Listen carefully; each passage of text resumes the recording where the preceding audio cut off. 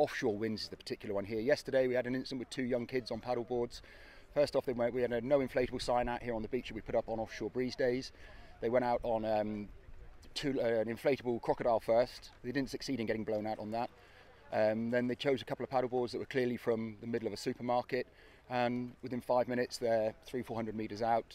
We're having the parents are coming up worried, and we have to go out and bring them in, and it's just, it was parental stupidity is what it was down to, and lack of knowledge of what they were doing. Stood on the boards back to front, no buoyancy aids, no PP, no phones, a couple of kids 9-10 years old. So it's education all the way through: buoyancy aid, leash, telephone, let people know where you're going, avoid offshore winds, check with people like us. There's centres all over the country.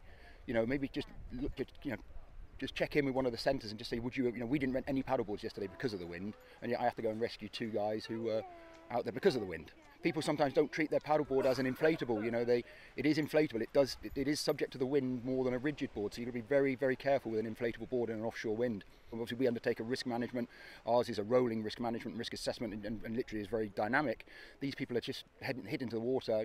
15, 20 mile an hour offshore winds. There was an incident on Friday where again we weren't open at all because of the wind.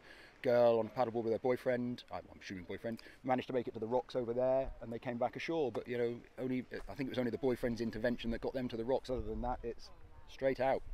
And people don't realise how quickly things go wrong. You must see it all the time. It escalates from being in maybe waist deep water to being 300 metres out. In 20-30 mile an hour winds can happen in 20 seconds, 30 seconds. Under a minute, and people are in trouble. We realise they're in trouble before they do. Obviously, I've been here 16 years and seen pretty much every eventuality.